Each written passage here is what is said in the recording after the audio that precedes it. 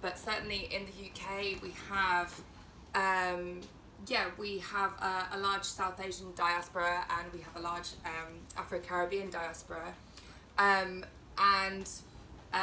the narrative that the Conservative Party use is that because they have a lot of ethnic representation, they can't possibly be racist in their, in their behaviours and what they're doing. For example, Suella Braverman has been so fierce against migrants, and that she and Priti Patel both recognise that their parents or their parents' wouldn't have actually made it to the UK had the UK had the policy that it's having now against migrants. So I guess it's more of a question of how do we have a narrative around structural racism and structural colonialism and neocolonialism when the right are trying to use identity politics in that way to kind of hide their very racist structural policies. Does that make sense?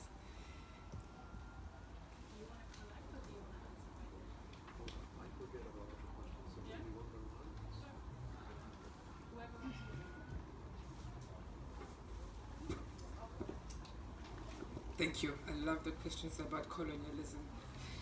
First of all, after the Germans left, the English took over. And that is when Namibia is part of the Commonwealth, and the UK just removed the visa. I mean, before Namibians could travel to the UK without needing visas because they are part of the Commonwealth, so now they removed it. Question mark. Because Germany lost its colony after the First World War, after that the UK was actually in charge. So my question to the UK government is, have they not plundered our continent enough? Have they not? I mean, like right now we want our gems back that are on your royal crown, you are removing our right to actually travel to your countries.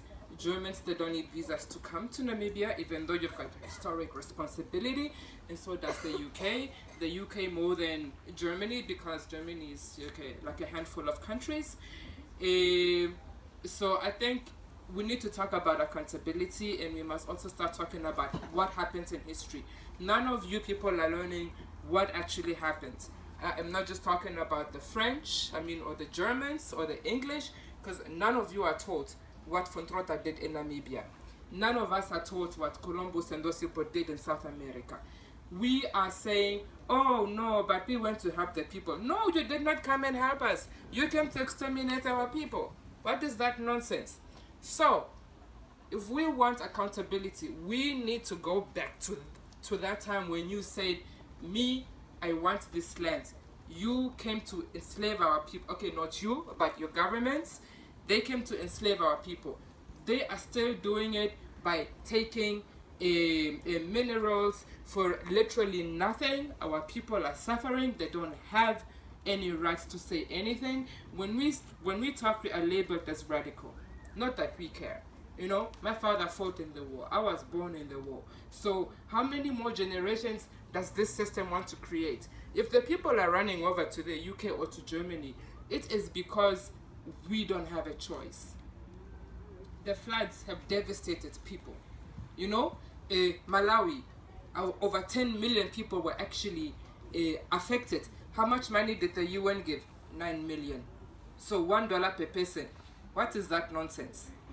And now you have the people here at the SB 58, the one that just happened in Bonn, where the global North leaders are telling us that they have to be in charge of the loss and damage finance facility. What is that nonsense again? That is again them telling us how we should develop.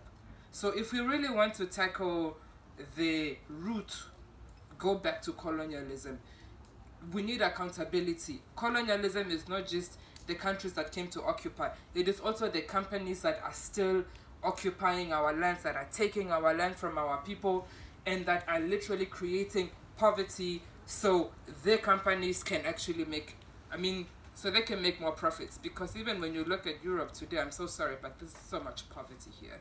People are also being affected here. The climate crisis is also right here, right now. But who's the one that is making the money? It is those institutions and it is those businesses, and they need to be held accountable. And we need historic recognition of all the genocides. All of them.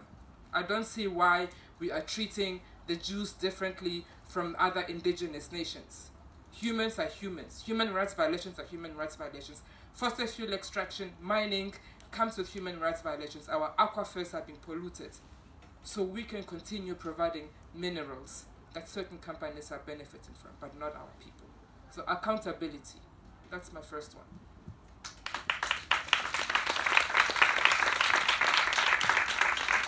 I'm just gonna ask the speakers to keep short so that I can have more, that we can have more questions. Sure. So Peter Patel's a joke, right? And Sadiq Khan's a rich little shit. So just because you have, and racism is a systematic issue, right? So having one or two people of color on your, Kamala Harris in the US, right? It's a warmonger. So I think what needs to happen is that the systemic issues need to be, and like historical issues. So Britain's forgotten slave owners, right? How a lot of the wealthy people, actually most of the wealthy people, wealthy white people in the UK have sold their slaves had to give up their slaves to the government, who is still paying them back, right? So the monarchy, why are these things still allowed to happen? So if you want to fight systemic racism, it's not about having one or two people of color in parliament. It's about fighting the things that still enable that racism to continue. So fighting the monarchy, fighting the way that the government owns, the royal family owns property all over the place. So it's about fighting the colonial systems as opposed to, as well as rights for migrants. And, we can't talk about climate justice without talking about all justice. So, I would say fighting the systemic issues that can enable the colonial legacy to continue.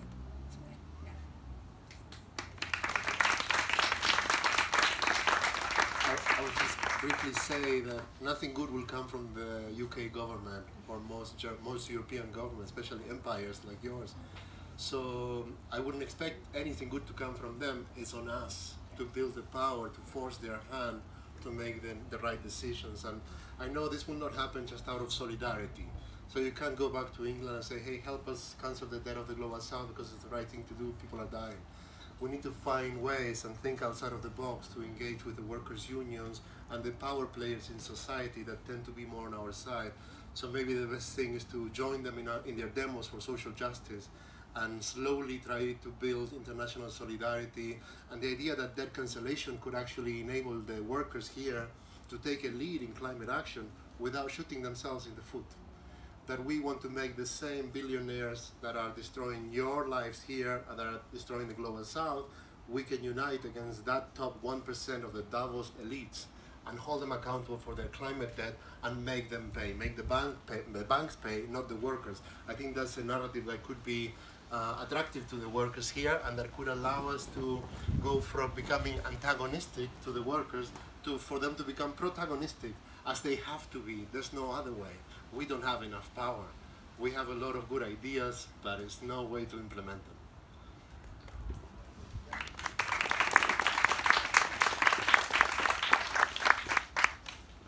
Yeah, just briefly, I think your question itself contained the answer, and most things have already been said.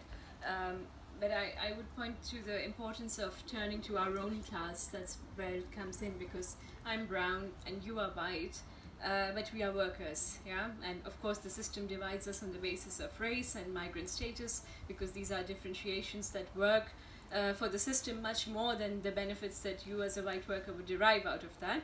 So I think that the point is to make white German workers conscious of the fact that we are one class, and in the sense that our objective interest lies together, But there is no amount of consciousness that I could put in Braverman or Priti Patel that could achieve that, because I do not share the objective interest of debt cancellation, overthrowing capitalism with Priti Patel or Rishi Sunak or whatever, you know, which I do share with you. So that's where I would say that this is a very good avenue to have these discussions and push that further. Thank you. And if I can add to the, am I coupling? And behind the people, let's see. Now it should work. Thank you. Yeah, I'm just going to add one thing about that, and maybe also for taking one of the questions that is going to come, but how do you relate to the working class in the global north with this, which is usually the question that comes. So we have done some work also on that in reaching out to labor unions, and a lot of them are very positive and like, hey, this is actually a really, like, we want to support this. This is great, because also it's a proposal how working class people can engage in their fight, which is the fight against climate crisis and for social justice, but they are not the ones who are going to pay for this. But then at the same time in Germany we have this very peculiar situation that workers are not allowed to strike for political reasons, quote unquote. They are not allowed to do solidarity strikes, and they are not allowed to do solidarity strikes with other sectors, and they are not allowed to do a general strike. So we also have to build up these class consciousness on that it's actually your right to strike for whatever the fuck you think is right. To build this class consciousness as well again, and then also to keep in mind that it's very important to historicize. I don't know if that's a word in German. These kinds of neo-linguistic things always work. I don't know if they work in English, but contextualize in the historic sense how also the working class in the global north got undermined. And one of the reasons, one of the origins is actually the debt crisis in the global south in the 80s. We had a quite well-organized labor union, labor movement, the golden 60s in a way in the global north, speaking of the global north. But then the debt crisis of the global south came, and the corporations were actually allowed a way out of well-organized global north countries to migrate into countries where repressions are much stronger, environmental standards were low, environmental quote-unquote standards were lower, and so on. So the global south crisis of the 80s actually cracked open the global south for corporations to undermine the so-called the class contract that was done between ruling class and working class. So just keep this in mind also, that those crises are related and those struggles are related and are actually one struggle. We just have to fight against this particularization of the fights. And now more questions. Sorry. And I have a long cable here, so I can also give the mic to the back, or you come to the front. And don't be shy. It's okay to ask questions. It's important to ask questions, please.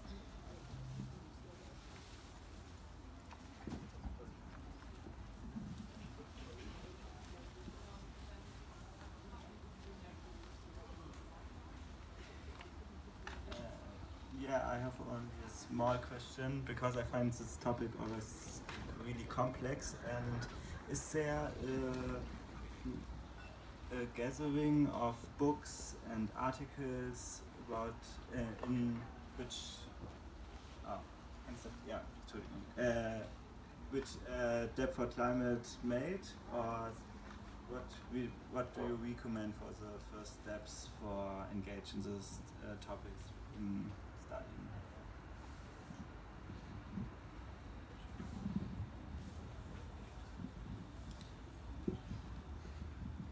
Yeah, we made a few documents and compilations, so if you want them, what's the best way? Get our contact or email us at info@debtforclimate.org, and we can send you the stuff. Also on the website you can just sign up, no? Okay.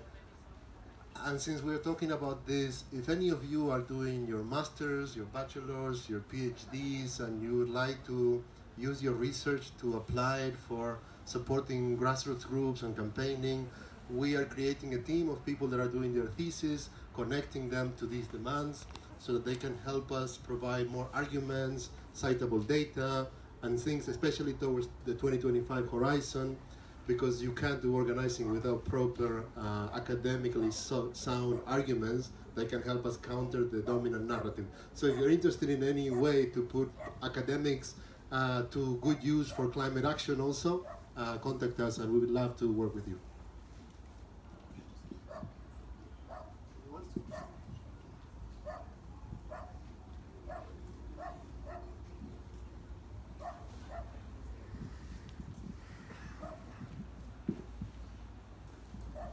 I'm not very good with words, so excuse me if I don't phrase the question correctly, but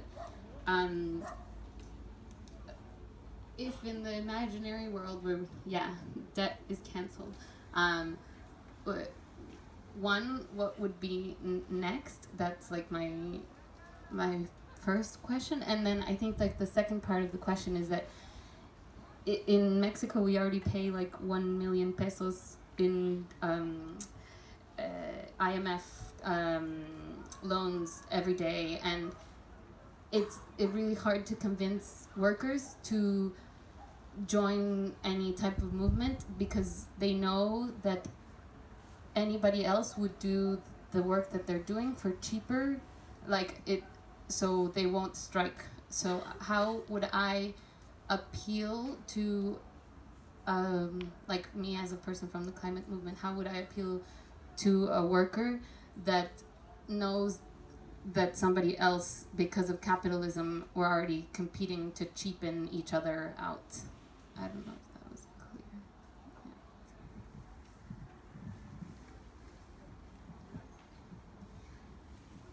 System change, I think that's something that we've already mentioned here quite a bit.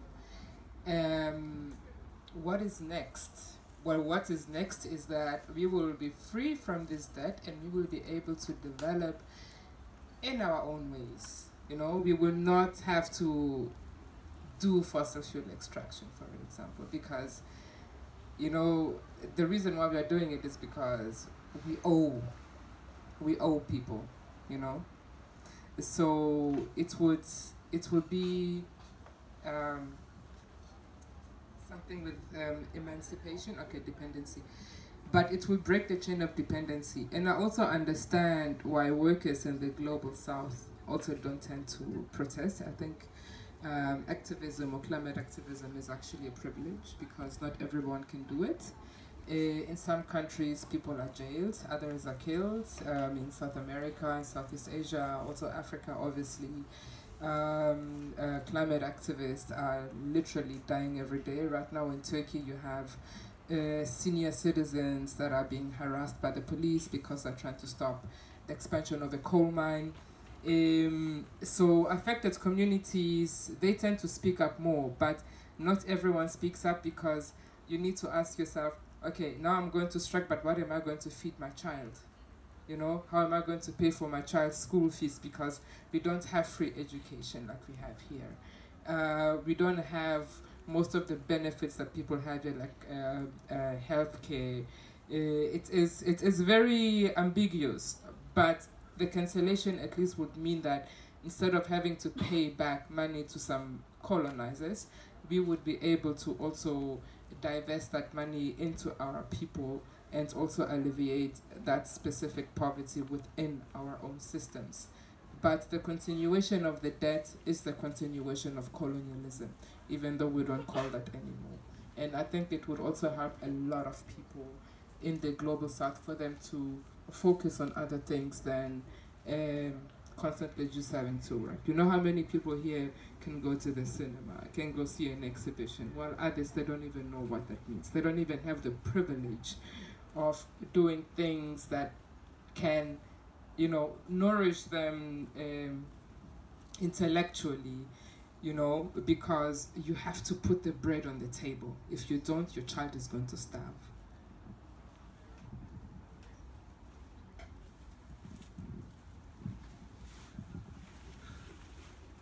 I think that's a really important question that we had not fully addressed before. First of all, there is a group in Mexico, Debt for Climate Mexico.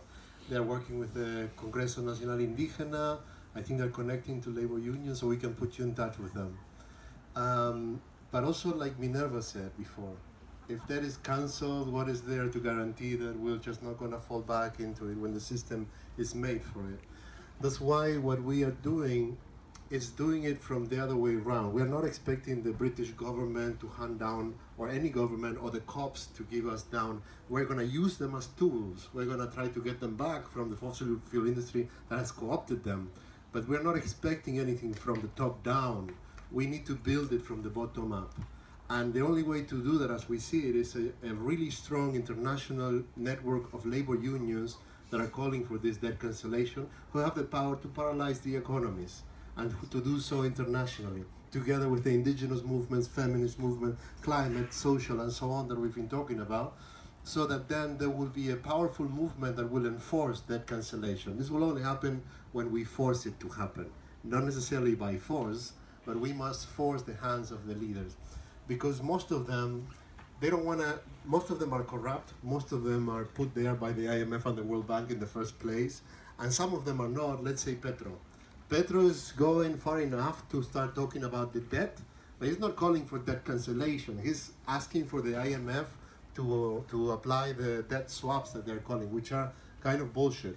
It's totally lacking sovereignty, touching only a small amount of debt, usually losing sovereignty and affecting the indigenous communities, privatizing the land, giving it to WWF or some other bullshit NGO from the global north. But Petro also is doing what he can. In politics, you don't do what you want, you do what you can. Our job as a social movement is to change how much they can, to broaden the spectrum of what Petro can do, to put pressure on the streets so he can do more. Because he doesn't want to end up like Thomas Sankara, who inspired us to build this movement by building a global front against debt. No single country of ours is strong enough to stand up to the IMF. The leaders will be killed the next day. We will only stand up if we build a global common sense and a global network of movements that must have the workers at the core. So that's what we are after. We are not begging, and we are not expecting anything top down. Once we get that cancellation, will be because we will force it to happen. And once we force it to happen, we will also have the power to prevent it from happening again, and to guarantee and safeguard and be vigilant into how those resources are used, with having the indigenous and the workers and the other movements at the table, so the decision making is democratic and is not, again, corrupt to use the money for more greenwashing and more colonialism. If this is the last word, then I can say something, because yeah. I can also have one more if you don't mind. Yeah. A last question.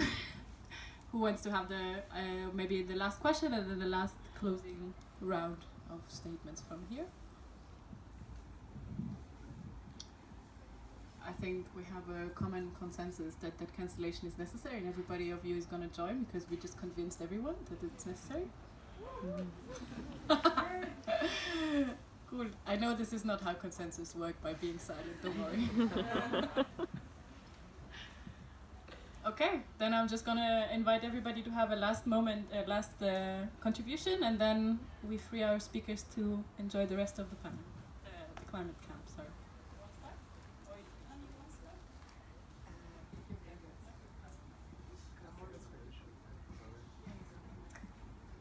Closing remarks. I think thank you very much for your solidarity. Thank you, Decolonizing, for having organized this. I think it's very uplifting when we have spaces like this where we can, just exchange ideas and just try and understand what is really going on the other side. As you know, your media does not really cover what is happening around the world. Like, I am not sure if many of you are aware of what is happening in Mozambique, and I'm also talking about what is happening in Sudan, but we know what is happening in Ukraine. So, racism is deep. It is, even like the media is also controlling all of this. And I'm sure that you're not also not aware, or you may not be aware of most conflicts that are happening on the African continent, which are actually being driven by the extractive industries, and also most of it is also because people are corrupt. The ones who corrupt are never punished. It's just the president. So, like, for example, the Nigerian president here, Abacha, Nigeria is one of the top producers of oil in Africa. This guy was so corrupt, they took his money, even this Mabuto Sese Seko from Congo, DRC, Zaire, we used to call it. You know, all of his assets were confiscated. Where's the money now? It is here. It is here in the global north. The people are still not benefiting from it, and we are still pushing this extractiveness because people need money. The scientists even said, if we start mining our dump sites, we may not even have to start taking minerals out of the ground. I mean, you saw what happened in Lutzerat because, I mean, you can see. I mean, it is here in your country, so most of you are aware of you know, what happens in Lutzerat. And that is even sophisticated. You must come to our places. People are losing their homes. People are dying. People that don't have water to drink anymore, like in Kavango, for example, which is a beautiful region. Last time I spoke to the people there, they told me that the water, the taste of the water has started changing. They also told me that they're starting to experience water shortage. Why? Because we are using the water to, you know, to mine oil, which is not even there, because apparently it seems like it's even a stock exchange scam. But the government is supporting it. The Canadian government is supporting it. The Namibian government is supporting it, but the people are suffering. And yet again, our government still has to continue borrowing money so they can, you know, have a healthcare facility, education for children. But at the same time, we still have children that are being taught under trees because the money is being stolen by political leaders. So debt cancellation is a way forward to ensure that justice is for everyone. And when I mean everyone, I'm not just talking about color. Like my sister said, it's also about class, but most important of all, it is breaking the chains of colonialism. That is what we need to do. Accountability and breaking those chains. Thank you.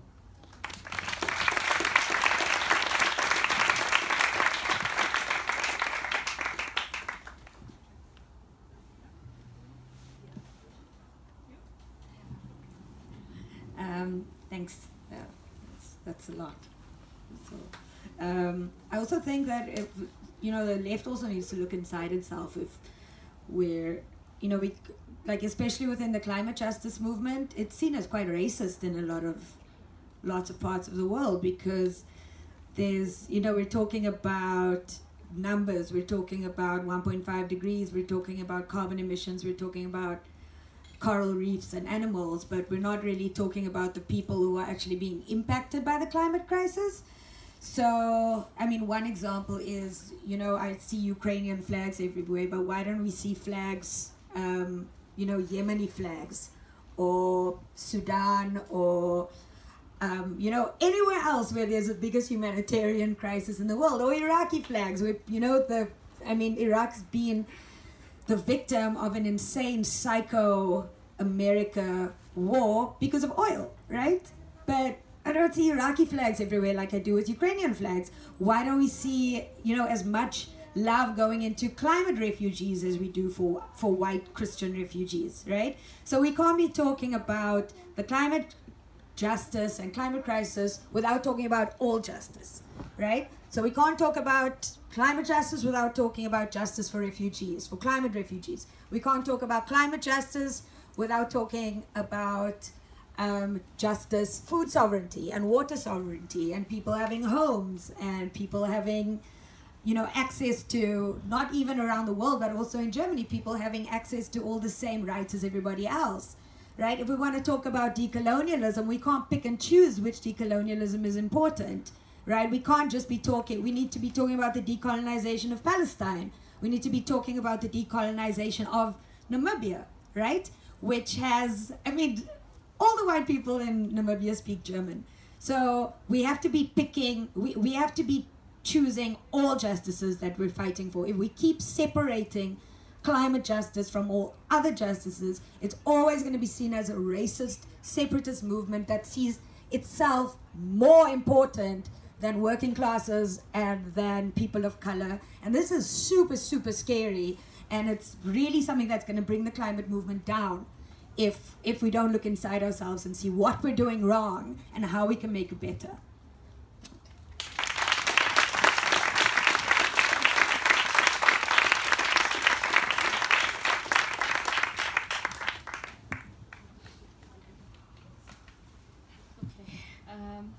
So first of all, thank you, Luis, for your energy and for always organizing such wonderful events, and also thank you for coming here, everybody.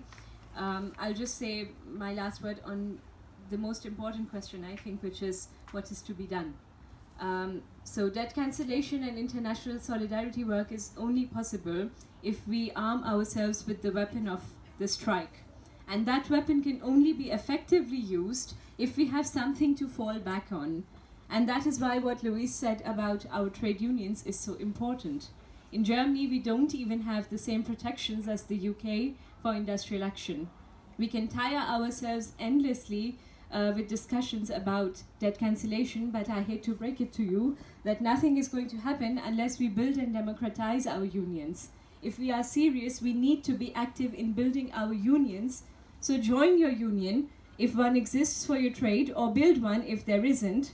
But don't just stop there. Fight for actual democratic trade unions whose leadership is accountable to the membership and recallable when they fail to act on the will of the membership. If we want to really bring about the death of debt, then we need to organize not just for the sake of it, but rather organize with the power to strike work, because that's the only thing that's going to change things. So thank you.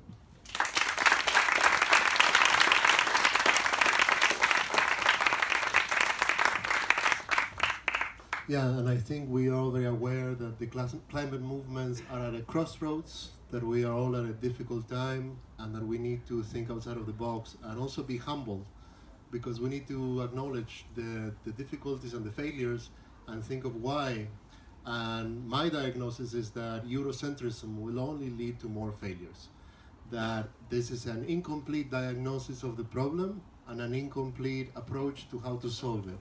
Until and unless you can decolonize the climate movements of the global north with practical ways to work together internationally, there will be no significant climate action that can solve the problems.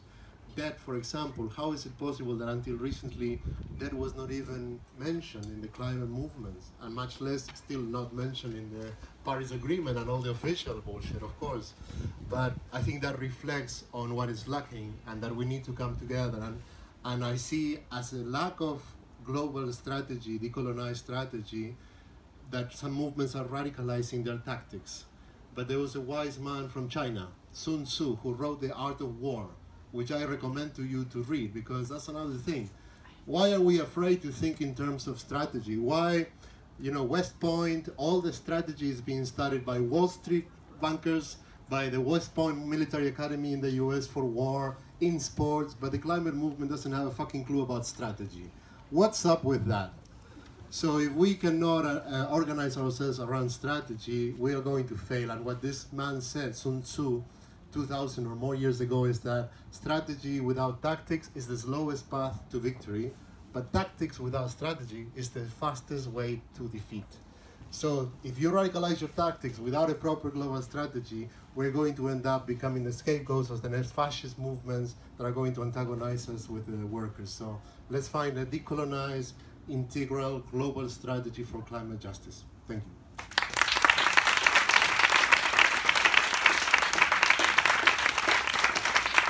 And I'm gonna take the privilege of having the last word. And I just want to briefly mention one thing also about the Mexican comrade who asked this question about debt cancellation is really about creating the possibility for talking about the what then. Because the same argument with fossil fuel extractivism works with, for example, agriculture. Entire countries need to deforestate, cut down their trees and abolish their forests, and create the entire agriculture into cash crop oriented agriculture, just to somehow buy in the dollars to pay back their debt. So as long as this system of purposeful indebtedness is in place, there is no transition away from fossil fuel extractivism or from the system of extractivism itself. So the debt cancellation demand is really a demand to create even the possibility for change, because as long as it's in place, change is not going to happen, because countries just somehow need to produce dollars to pay back the debt. Otherwise there's the military of the global north who's going to invade. So that's just my 2 cents about that. I have two little points to make. We have stickers here. I know that everybody loves stickers here, so we produce stickers, of course. I have one favorite. I think you will guess it and take as much as you want, as many as you want. And I just want to make you aware of we are organizing a screening tonight at 8:30. I think it's somewhere down there in one of the tents. I think the workshop tent 7, the one that is furthest away, of a Mexican feminist cabaret about to bring a feminist perspective on the whole topic of debt and on the debt in Latin America in particular. We're gonna have comrades from Mexico joining who organized this cabaret to answer questions and also to introduce the cabaret. And we're also gonna show a little video that I haven't seen myself yet, so it's gonna be a bit of a surprise what our comrades produced in Debt for Climate Mexico, to just explain a little bit what this entire demand has to do with Mexico and what our friends are doing there. So if you haven't had enough and you absolutely want to see more and know more and have amazing chants in your head, it's a cabaret in Spanish with English subtitles, then come to our screening tonight at 8:30.